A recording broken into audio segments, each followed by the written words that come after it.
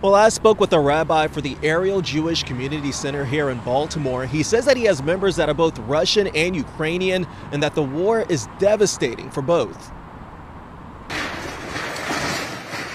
It is definitely horrifying. Velvel Belinsky is a rabbi with the Ariel Jewish Community Center in Baltimore. He, like many others, have been watching the conflict between Russia and Ukraine.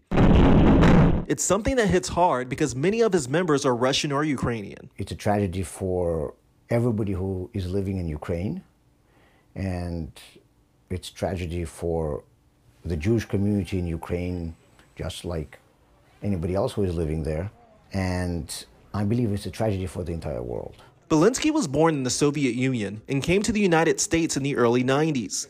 He still has friends and relatives in Russia, and they said many are divided on the issue. Russia itself is very split.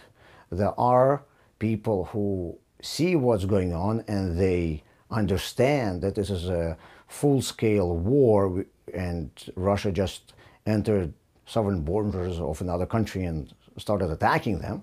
Some people understand that, but then there are others who are influenced by the media. Belinsky said overall, the conflict shows that war can happen anytime, anywhere. We, one more time, got a chance to remind ourselves that this world is not as peaceful and as friendly as we would like to believe.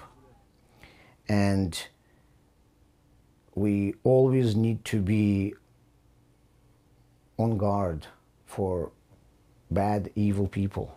He's unsure on how this will all play out, but he's hoping for the best. It's just very scary.